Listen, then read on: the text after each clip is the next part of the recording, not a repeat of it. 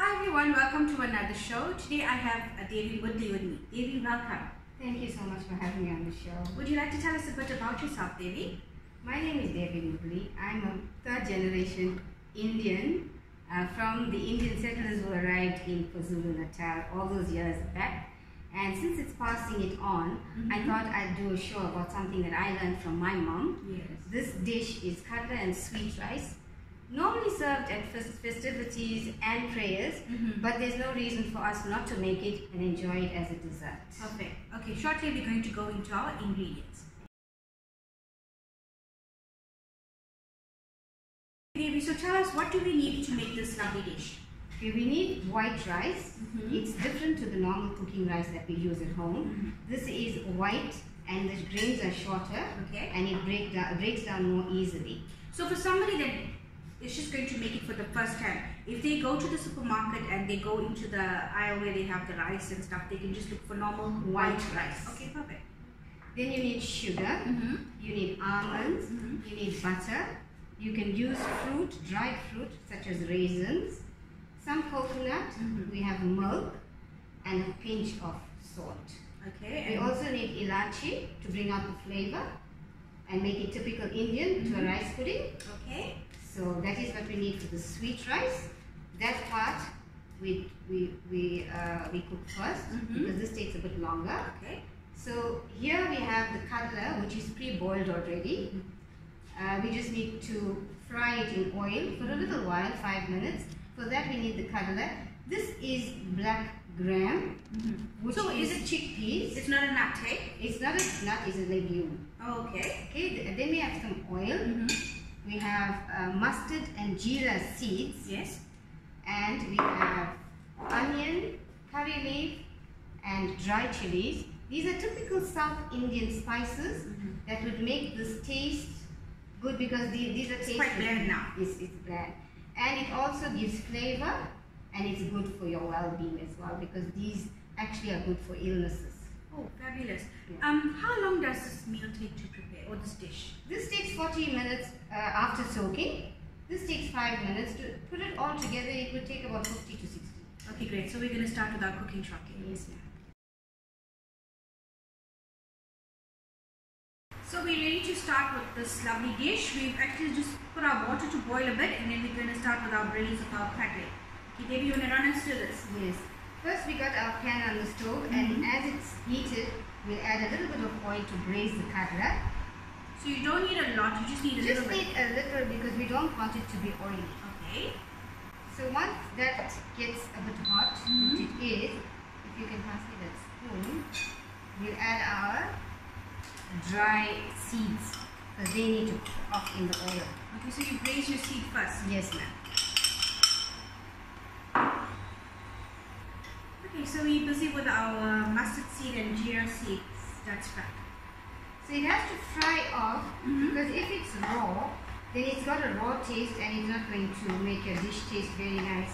It's going to still be raw. Okay. So it needs to burst in that oil and sizzle. This is a lot like how you would braise dal. Okay. Yes. The same concept. Okay, this is sizzling very nicely now. You can see they're popping all over. We'll add our onion, dry chili, and curry all together. Yes. And this helps it along the way. It does sizzle and pop and crack all over the place, but don't be afraid. It's all exciting. It's all part of the cooking process. Yes. So the onion will cook a bit until it changes, so it becomes darker.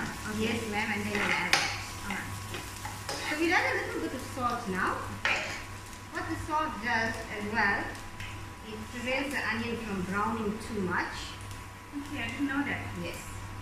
It prevents the onion from browning too much and catching at the bottom. Alright. Yeah, it brings out the liquid from the onion and moisture.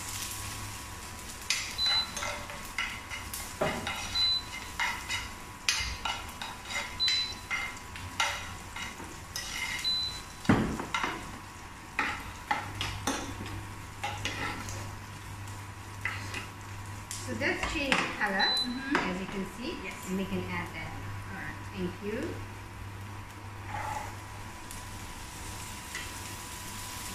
I actually enjoy this Kadala on the phone. It's a weird combination, Kadala and sweet rice, to some folk who are not used to it. You think it's weird, but it works. It's beautiful together, the savory and the sweet. But you have to have an acquired palate, but after a while you do get used to it. If somebody wants to use chickpea, can they use that? This is the black chickpea. There's a white chickpea that's used in Greek cooking. It's just fine. It's a preference. Okay. So you can see the oil is coating it nicely. Yes. It's coming together quite well, and you can get the aroma of it braising. That's what you want.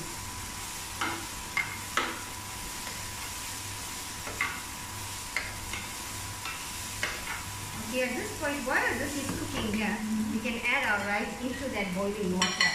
What we want is, for the rice, this has been soaking for 2 hours, right? Why do you do that? Why do you soak it? Soaking helps it to break down easily and helps in the cooking process. It's a shorter cooking process. So we've got that boiling water going. We just Put it in our rice. yes.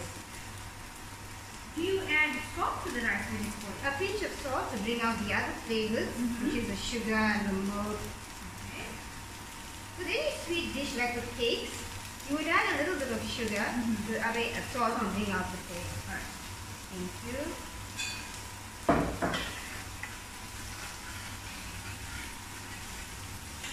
little bit of salt. Just a pinch. Alright. And your cooking time for your rice will be about 20 minutes.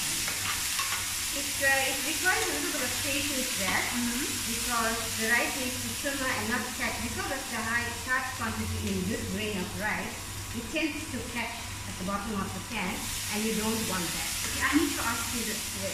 Will we be straining the water out of this rice, or we will leave it in? If it's too much, we can strain it off when we feel it's cooked, and then we'll add a little bit more. Okay. But normally it would cook in this In the water until it becomes soft enough so that you take it out and add all your ingredients, and while that is cooking with the rice, then it softens as well. Alright, so this is a bit different from your normal cooking rice that you would make for your family. Yes. The cooking rice that you would serve with curry is an American long grain rice. This one is a shorter, whiter rice that's more starchy, so it's perfect for this recipe. Okay, we're going to be back in a few minutes with our rice boiling. Thank you. After a few minutes, tell us what's happening in this pot now. The rice is cooking very nicely. You can see it's softening. We're going to add a little bit of almond in that because the almond needs to cook down as well. So this is sliced almonds. We've blanched them in hot water, taken off the peel and sliced them to look like this. Okay. So you would add a little bit there, and you would add your fruit, which is dried fruit. Okay. It needs to cook and swirl in the rice. So is it just your raisins that you have there? Yeah. Raisins. Okay, alright. There's different kinds of sultanas and raisins. We add that.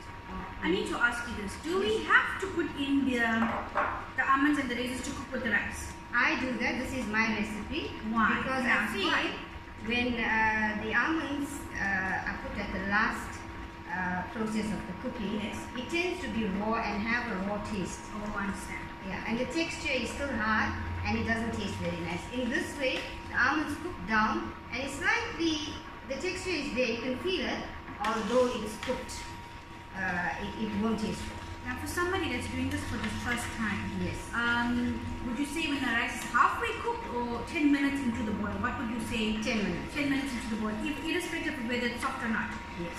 Okay, great. So after 10 minutes, we've added in our almonds and our raisins, and we're going to leave this for how long now? We're going to leave it for another maybe 25 minutes because we see it's cooking quite nicely, and maybe the cooking process won't be too long because it's sweating up. Okay, so you just have to feel the texture of your rice. Yeah, it's a feel thing.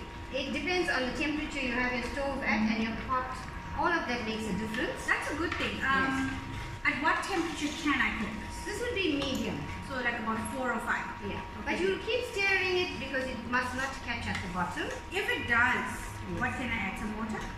If it does catch a little bit, you add a little bit of water. Alright, so we're going to be back in a few minutes once our rice is boiled out a bit. So after another 10 minutes, Devi, tell us what's going on here. Our rice has cooked and swelled up and broken down quite nicely. If you do this, it must break and smash easily. So that's what it's doing, so it's perfect. So that's the way you know your rice is cooked. Yes. And then we're ready for the other ingredients to be added in.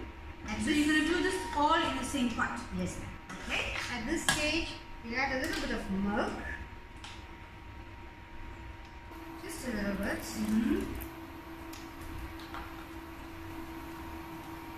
Okay, bring it all together. You see the color changes? Yes. It becomes whiter. Already it's taking shape. To that we'll add a little bit of coconut. This is what is a preference. You don't have If you to. don't want to, you don't have to. Okay.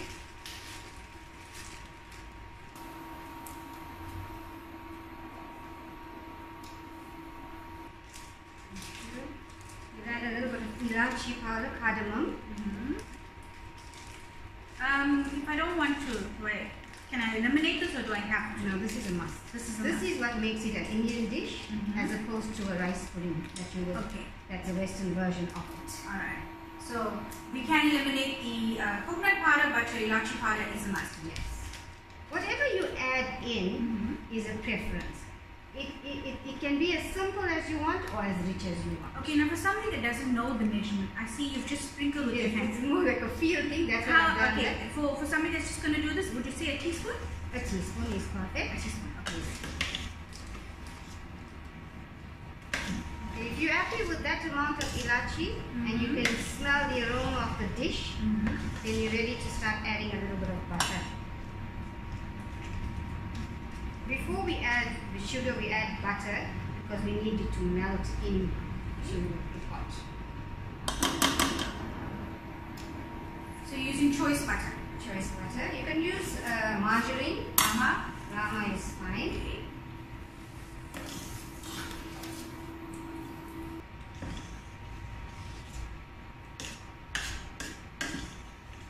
It's all about the mixing. This is a very slow cooking dish because it needs a lot of patience because as I said earlier, the rice here has a large quite a bit of starch. So when you cook it on high heat, it tends to burn and catch. And our normal rice, Michelle, what you would note is that you would strain. Yes. This rice you don't strain because you want the starch in here. So you like you're boiling with your water. Yes. Okay. That is why it needs to cook with a little bit of water at a time, gradually cook until it softens because you're keeping the water in. We've melted down the butter quite well, nicely. We'll add a little bit of sugar. Even here, sugar, you can make it as sweet as you like, or you can add sugar as you eat it. Okay, great. Here we'll add two of these spoons because the rice tends to absorb quite a bit of sugar. Okay, so about 2.5 curry spoons. Yes. You can add condensed milk here. And you can add cream. You can add tinned cream or fresh cream, which will give it a nice rich taste. It's looking quite good. Yes, you can see the color has changed. It's looking rich. The butter has given it a nice rich color as well. Yes. Do you enjoy cooking, Devi? I love cooking. So you're going to be back to show us something else? If you will have me. Definitely, why not? It's So all how long about do we- passing it on? Definitely, how long do we leave this for? We can leave it now to simmer for about 10 minutes. And once the rice has swelled up a little bit more and taken in and absorbed all the ingredients that we've added in. So you don't want it to look so watery. We don't want it to look so watery. But as you let it sit, the starch thickens and the grains swell more and absorb the liquid, and it becomes thicker. Okay, so we're going to break for a little while just for this to get a bit thicker, and then we'll be back with our plating. Sure.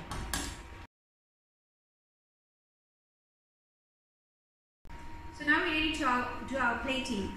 Tell us why you've done this little display for us. Since this is a typical South Indian dish, and these are the colors of South India, this is a little scarf that I have with the Punjabi, and it's rich in South Indian colors. You'll find the ladies in South India have Banaras sarees or Kanjivaram sarees that look a lot like this. So I thought just for display purposes we can have a little bit of color. Lovely. Okay, so now we're going to be dishing out our sweet rice with our kadla. Yes. You're going to do that for me? Okay. As I told you earlier, Nisha, you can serve this together. I told you it might be a weird combination to some people, the savory and sweet, but when you taste it, you'll see that it goes. I actually prefer both together. Yes. So what I'm going to do is, we can serve this as a dessert on its own, and if you want to have it for afternoon tea, you can have it with the kadla. Okay. So,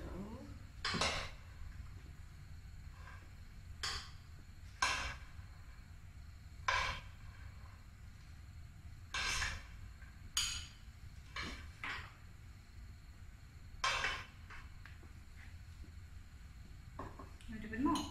that's fine. So since we want to see the dish, we've seen what it looks like and we want to taste it. So I'll give you a little bit to try, with the two together, and you can judge. Okay, great. This is actually one of my favorite desserts. Oh, then I'm so happy that I made it for you.